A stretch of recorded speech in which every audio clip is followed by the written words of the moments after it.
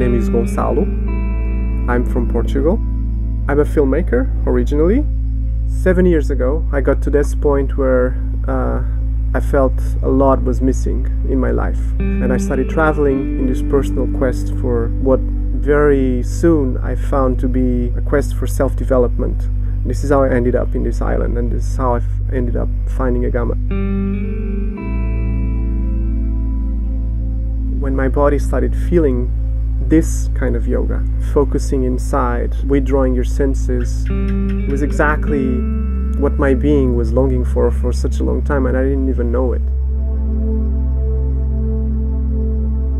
I found this place in the middle of the jungle where I live kind of secluded from everything else, so there's not many distractions. I'm in the nature, I'm very grounded in that sense, and I normally start my mornings doing my practice, which means I do not leave the house until I'm done with my yoga.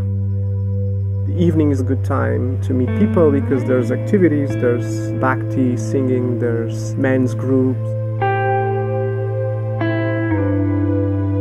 It's part of your own self-discovery to be able to share and to develop this sense of community and brotherhood and have this space where you can actually feel safe. This is something that we miss in our own societies, wherever we come from in the West.